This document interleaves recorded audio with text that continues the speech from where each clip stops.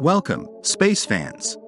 Today, we delve into the recent SpaceX Starship test, a mission that aimed high but encountered unexpected challenges.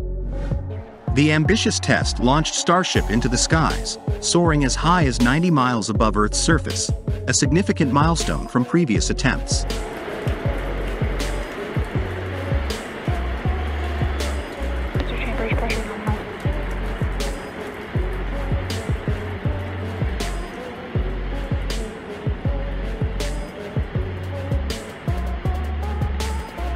However, moments after the successful separation, the Super Heavy first stage booster met a catastrophic end over the Gulf of Mexico, a fiery display captured in a SpaceX webcast. Stage separation. Boost bank startup. Ship in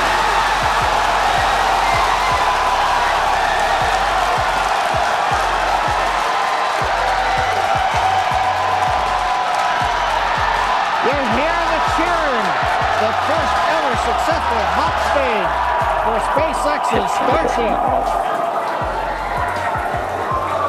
Incredible views of our Super Heavy booster.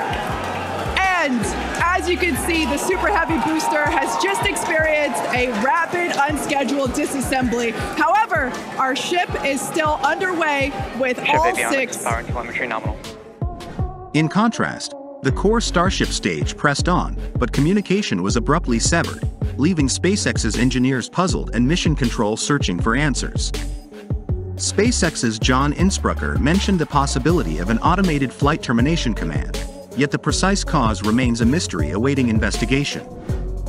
Approximately 8 minutes into the mission, a camera feed displayed a sudden explosion, indicating potential trouble.